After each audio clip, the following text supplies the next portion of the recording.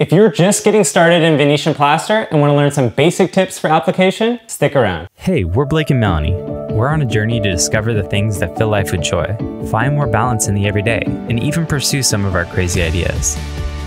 We're sharing our story in the hopes that it'll encourage you to know yours and inspire you to go after your own big ideas. So we're inviting you along for it all.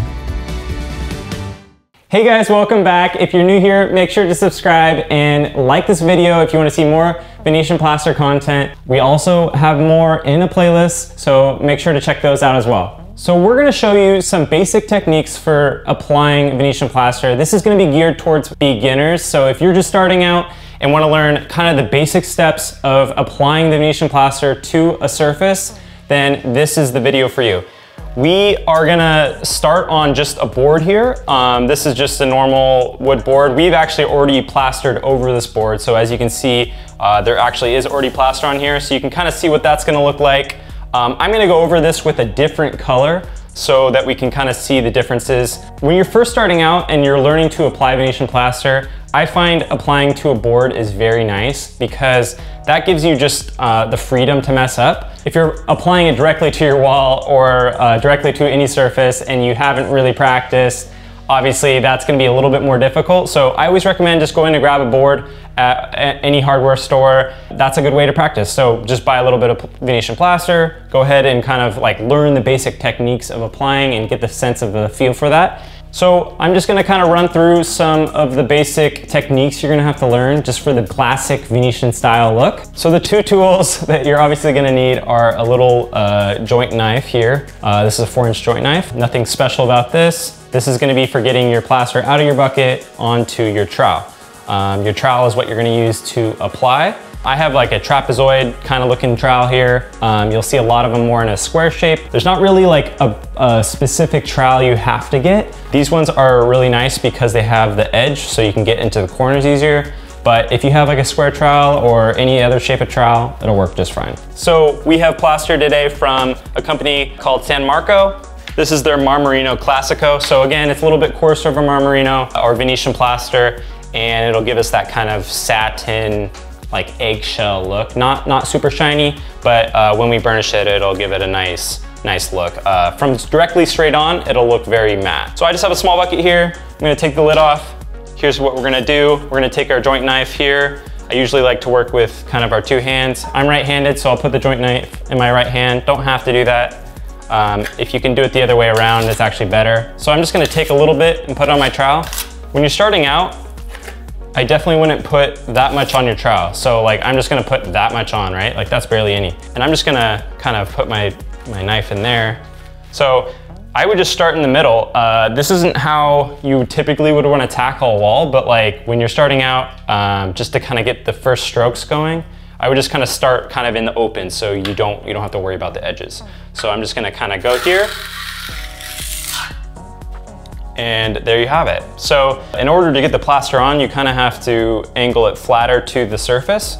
And then I'm gonna put it on like this, and you can see it's kind of thick right here. It's kind of thick. So I'm gonna come back and just kind of drag it back off and kind of go like that, just smooth it out. And so you always wanna be moving in circular shapes. So in curved motions. And that's kind of how that's gonna look. In this point, you can kind of see it's kind of spread out on my trowel. There's some stuff on the edge here. So I'm gonna take my knife again, and I'm gonna just kind of get the stuff off my knife first, but I'm gonna kind of go back up here, take it off, clean my trowel. I'm gonna grab the stuff on the other end here, go like that. And so now I have a clean trowel. I probably need more plaster on there, so I'm gonna go add some to that. So I'm just gonna go ahead and put it right back on. I'm gonna incorporate it together like that. I would just get used to kind of doing this motion as well. That kind of helps you just practice getting the plaster where you want it. Controlling is kind of a big thing in the plaster game. You definitely want to be able to control your product. So again, I'm not doing that much. As you can see, the plaster pretty much stays on your trowel, so I wouldn't worry too much about you know, holding it any which way, but just kind of get used to the plaster there. So once you're used to kind of how it spreads here, I would typically practice moving from left to right. So I'm right-handed, so I'm gonna move from the left side to the right side so I can work back into my plaster. If you're left-handed, you probably wanna work the other way so you can work back into your plaster. So you always wanna work from dry to wet. So you're always gonna be wanting to work back into your wet plaster. This center part was just to kind of show you, to kind of get an idea of what it looks like. But we're gonna go ahead and move this off to the side here. And I'm gonna start on the left side. So when you work on the left side, you always wanna use the same side of your trowel. So you're gonna have to actually flip your trowel over. And this is a good thing to practice because it's not gonna be your typical hold, it's gonna be upside down actually. So I'm just gonna go ahead and hold it like this.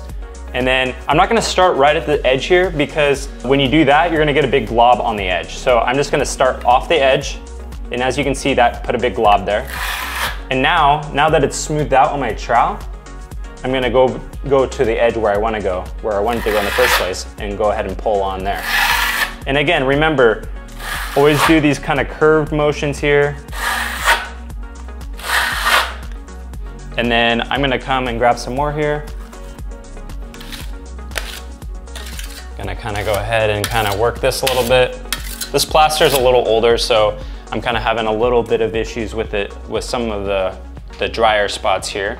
So I'm gonna come and do the same with the top here. You wanna work from top to bottom as well.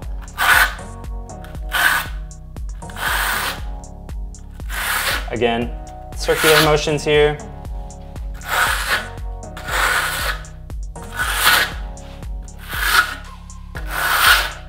Okay, so now I have this corner up here.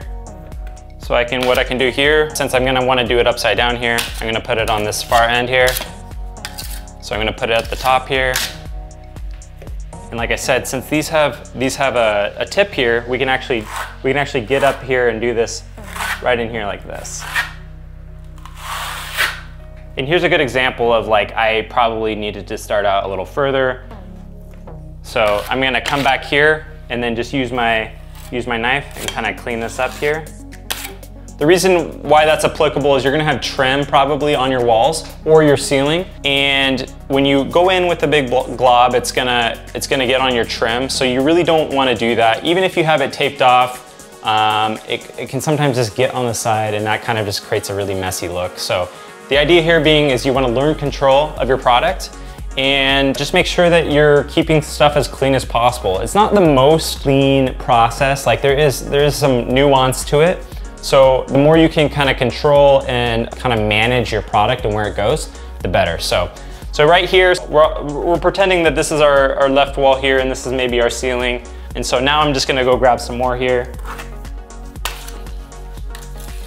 And I'm gonna just kind of center that up again for myself. And now, so I'm worked off the wall here. I'm gonna go ahead and start on the dry spot. So I don't wanna start in here because this is all smooth and nice. I wanna work from the dry to the wet. So I'm gonna start here. I'm gonna just apply a big blob like that and then push it in. So I wanna work to my right. And then I'm gonna work down from my top here.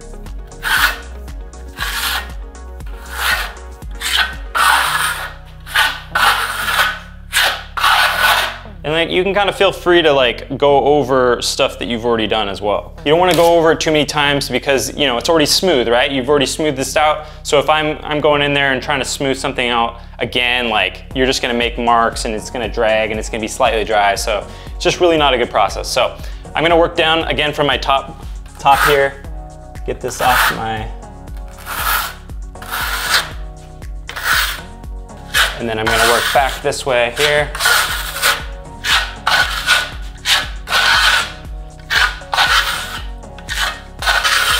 So as you can see, I'm always working in kind of curves here. So all your strokes should really kind of overlap and just kind of do this kind of motion. So you don't want to have any straight lines. It's okay if there's a little bit of texture going on. That's gonna allow your walls to kind of like have a little bit of of a look. So I wouldn't be too worried about that. But for the most part, it should look fairly smooth. You shouldn't have big kind of divots or texture going on at this point. So again, I'm gonna get into this corner here. I'm gonna put it up on my top of my trowel. I'm gonna start slightly off the wall here. And I'm just gonna go ahead and kind of put some on here. Kind of had a big dry spot there. So again, I'm just gonna kind of get up here, drag down. So now we're almost all the way down to the bottom here. So I'm gonna start back over on my left side. Really wanna be working from left to right. Again, I'm right-handed, so that's the way I would work. So now I gotta flip it over again.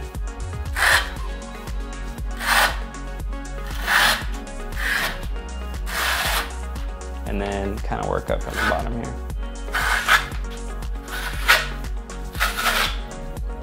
Looks like I got some dry spot in here.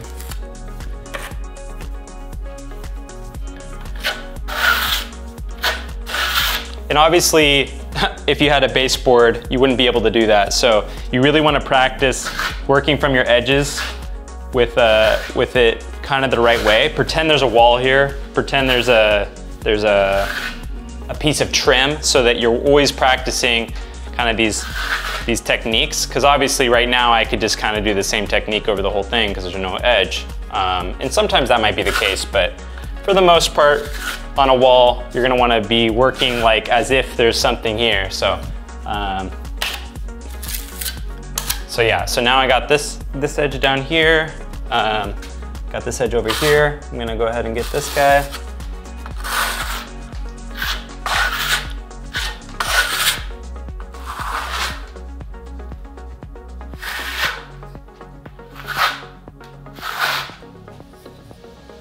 All right, so there you have it. That is your first coat. And again, it should be fairly smooth. For the most part, this is looking fairly smooth. Some of these edges obviously are not gonna be that smooth because of the way this board is. And obviously when there's edges, it's gonna clump a little bit. But some of this kind of small texture up here, you can come back with your knife a little later and knock that down. But for the most part, this is gonna be how your first coat looks. Nothing too special right now. Once this dries, we'll apply our second coat and we'll come back and show you what that looks like. All right, so now our first coat is dry. Obviously you wanna wait for it to be completely dry. If you have any like high points on your wall or in my case, this board, you can go ahead and scrape them off. It's not a big deal if there's something you don't like. I'm just gonna kind of come up here and kind of get some of that off there. You don't have to do a lot of this. If you apply it smooth to begin with, you won't really have to do any of that, but don't feel bad if you have to come back and kind of, knock down something really quick. So that's looking really good, nice and smooth. Obviously there's still some texture going on, which is great. I'm just gonna kind of brush some of this off. And yeah, we're gonna do our second coat. So our second coat is going to be put on and compressed into our first coat. So the idea is that you're compressing it in and really filling in all these holes and kind of the texture from below. So it's gonna be tight, meaning that you're gonna kind of scrape most of it back off. It's gonna be a thin layer and you're gonna wanna use some muscle to kind of compress it into the first layer. So we'll go ahead and do that. So the technique is relatively the same. The only difference in applying it is obviously the compression, but also the angle that you're gonna be pulling it back off on is gonna be a little steeper. So that just means that you're gonna be dragging more of it back off. So again, we'll go ahead and start in our left to right.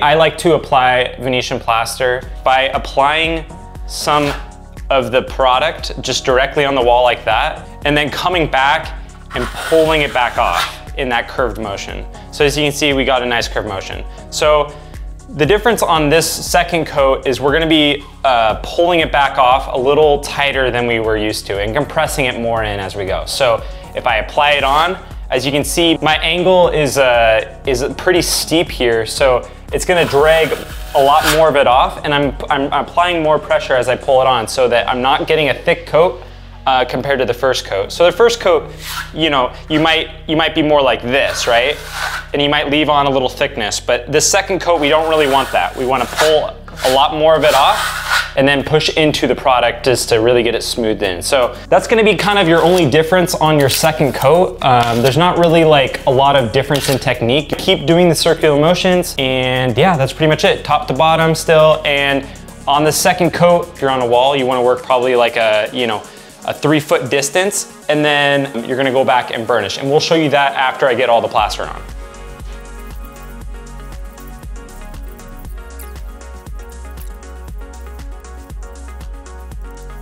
All right, so we got that second coat done. Like I said, you're gonna wanna stop in about this kind of distance, maybe a little larger if you're doing a wall. And then you're gonna wanna come back and kind of do a burnish kind of right away. Since you've already kind of applied that second coat in a very compressive way, this is really just about applying more pressure, but then also adding friction to the plaster itself. And that'll kind of bring out those shiny spots. So in this case, it doesn't get that shiny because this is more of a matte look anyways, but in other cases, it'll get really shiny with your burnishing. I have a specific burnishing trowel, which is a little bit smaller, more square, and that just allows you to apply even pressure while you're burnishing, but you can definitely just use your normal trowel, whatever you're using to apply your plaster in the first place, to do the burnishing as well. So I'll just go ahead and show you that. It's always good to have some sort of rag or a paper towel or something just to kind of wipe off the edges of your burnishing trowel as you're going, just in case you get a little bit on your trowel as you do. The idea is not to pull any of the plaster back off. So if you're really pulling plaster back off, then you're too wet. This should be in circular motions. You're applying pressure here, and then any extra plaster that does come off, there'll be a little bit. You'll just want to wipe off so you're not creating any like scratches in your plaster. So I'm just gonna go ahead and show you that.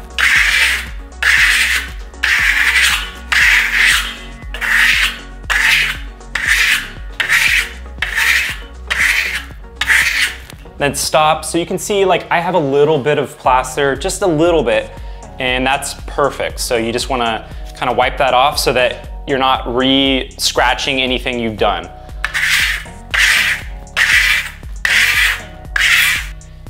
So I got a little bit more there, so I'm just gonna wipe that off. Burnishing is gonna bring out that shine. It's gonna bring out the texture. The more you burnish, the more texture that's gonna come out. So if you want a lot of texture, you're gonna have to burnish a lot. If you don't want that much, I would burnish less. You do wanna go in every direction. So, you know, straight across, up and down, curved directions.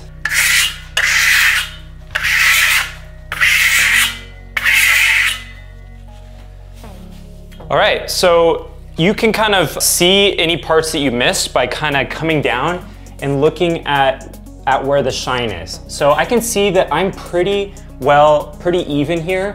There's maybe a few spots that I'm seeing that I could burnish some more, but you know, plaster just naturally has that kind of shiny high, shiny low kind of look. So it's not gonna all be perfectly shiny unless you have a high gloss plaster. So this is gonna be more of a matte look, but I'll just go ahead and hit some of those spots a little bit again. Always making sure to stop, make sure my trowel is clean. And then yeah, double checking down here. Pick up your board a little bit and look at the angle here. I'm happy with how that's looking.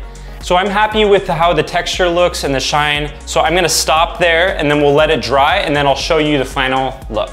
All right, so our board is finally dry and this is the completed look we have. So I'm just gonna go ahead and hold this up for you guys just to kind of see. So you can kind of see some of the texture there. Obviously the color we chose is a lighter color. So it's not gonna be overly visible, but yeah. This is kind of what the finished product looks like. So I'm gonna hold this up for you guys and just so you can kind of see some of the sheen here. Hopefully you can see that. And that's just from the burnishing that we did. Hopefully watching someone apply the plaster was helpful for you guys. I know for me starting out, I watched a ton of videos on just people applying it and trying to learn what they were doing.